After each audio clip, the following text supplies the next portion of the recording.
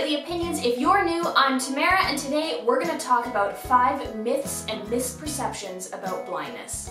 Let's skip the whole preamble today, let's just jump in. Myth number 1, blind people see blackness. There is a perception and ongoing myth that either you are fully sighted or fully blind. If you're partially sighted, you must be faking being blind. Well, that just isn't the case. Only 10% of people who are blind see absolutely nothing. Other than that, the remaining 90% have some level of remaining vision. Like many things in life, blindness is an incredibly broad spectrum. There are many people with a wide variety of visual abilities that are considered to be blind. Anyone with vision worse than 20/200, which is anyone who can only see the big E at the top of an eye chart at an optometrist's or eye doctor's office, is considered to be legally blind. And there is a whole spectrum from 20/200 all the way to seeing absolutely nothing at all. If someone has a visual acuity of 20/200, they can still see things. They just can't see things to the detail or clarity that you can. People are also considered legally blind if they have perfect vision, so 20/20 vision,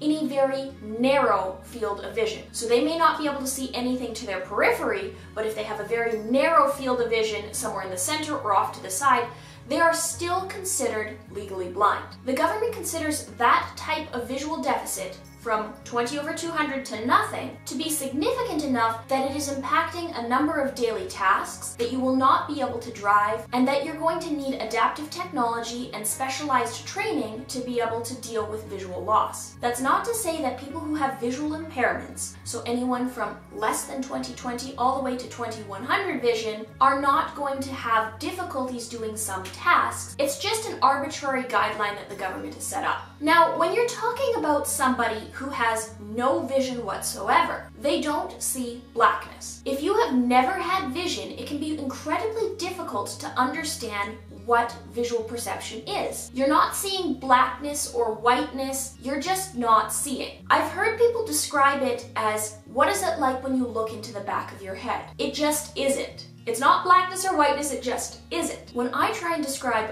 my peripheral vision, where I have no visual perception whatsoever, I don't see anything. It's not like I'm seeing through a black tunnel, I just don't perceive anything. Let's get on to myth number 2. All blind people use a cane or guide dog. A significant proportion of people who are considered blind use no mobility tools whatsoever. They use their remaining vision, or what visual perception that they have, to get around safely. Only about 5% of people who are blind use guide dogs. And the purpose of a guide dog is to work as a team to navigate an environment safely.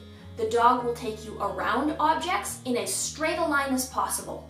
With canes, only about 2 to 8% of people who are considered blind use canes. And the function of a cane is to provide tactile information about your environment, whether that's the type of floor you're walking on or the obstacles in front of you before you run into them. One type of travel isn't better than the other, they're just different. If you're interested in how canes and guide dogs work and some of the benefits and drawbacks to both, I have a video coming out very soon, so stay tuned for that. Myth number 3.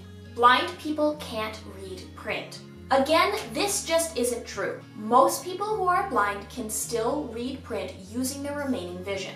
They may use modifications to be able to read that print, whether that is magnifiers or bringing regular size print closer to their face, or needing appropriate lighting to be able to read that, but most people can still read some print. If you do not have enough vision to be able to read print, you are not entirely isolated from being able to read. There are a number of different technological and adaptive options that people who cannot read print do use to access printed materials. One of the most common forms is used by both sighted and blind people, and that is audiobooks. Audiobooks are a great way to access printed materials without actually having to read them. If you need to access printed materials in your daily life, there are a number of other technological options. You can use an app like Be My Eyes to call a volunteer to ask about specific visual information, whether that's reading a prescription bottle, who a letter is from, or a note from a friend. My personal favorite are apps that actually do it for you. Artificial intelligence and optical character reading devices are getting really advanced, so I like using apps like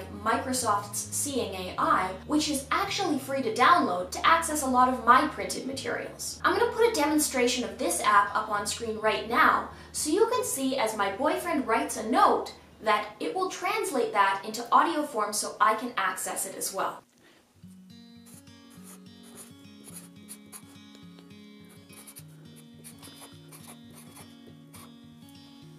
Take picture. Button. Processing. Peacoat.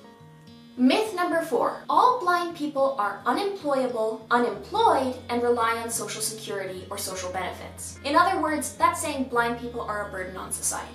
Blind people can enjoy any career a sighted person can. I feel the only limitations are those which involve driving. And hopefully with the development of automated vehicles within the next few years, that won't even be a limiting factor anymore. There are blind people employed in any field you can imagine. There are blind doctors, there are blind lawyers, there are blind scientists, administrators, mathematicians, welders, carpenters, the list goes on. Just because someone can't see doesn't mean that they aren't capable of doing a task. With the right interventions, I believe that people can achieve whatever they set their mind to. It is important to mention the unemployment rate in the blind community because it is significant. 70 to 80% of people who are blind are unemployed.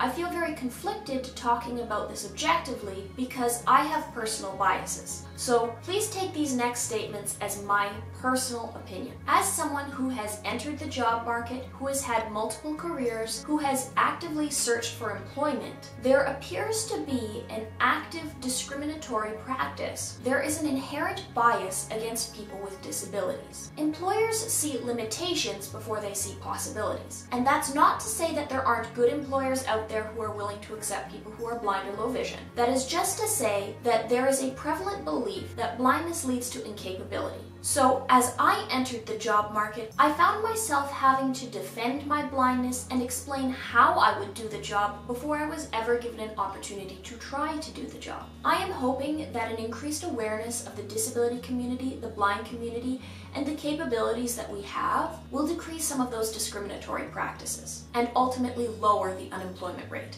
Myth number 5. All blind people can read Braille. If you missed my video last week talking all about Braille and how it works, you already know some of these statistics. If you missed it, check it out. I'll link it in a card above and in the description box down below. Most blind people don't know how to read Braille. In fact, less than 10% of blind people are learning or have learned Braille. There are so many reasons why blind people are not learning Braille or are not given the opportunity to try Braille, but I think that's beyond the scope of this video. Suffice it to say that it is an incredibly bulky language. There is a belief, despite evidence, to suggest that Braille in fact increases employability, increases grammar and literacy skills, whether you have some remaining vision or not, and that it is fundamentally important to understand a language. The rate for learning Braille is incredibly low. As we mentioned before talking about print, if you can get by reading print to some degree, that's what most people do. But there is a drawback. For many people who are blind or low vision, reading is a much slower process of decoding than it is for somebody with normal vision. It can be incredibly taxing on your eyes, and if you have a nystagmus or other optic conditions that mean that you can't focus very well, it can be incredibly draining and taxing. Braille is an amazing resource if you want to give your eyes that break, or if you want to improve your literacy skills or your reading rate. While I do read Braille and I was given the opportunity to learn, it can be incredibly difficult to find somebody who knows Braille, a TVI or a Brailleist, or somebody who can teach Braille skills because it is that dying language. So safe to say that I am a huge advocate for learning Braille for anyone in the school system right now, whether you have remaining vision or not.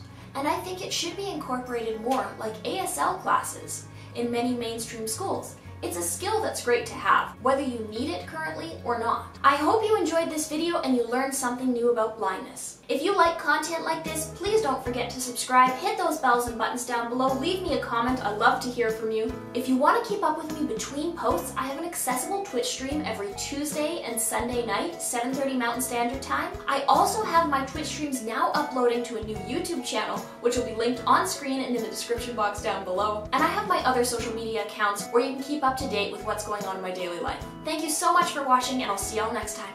Bye for now.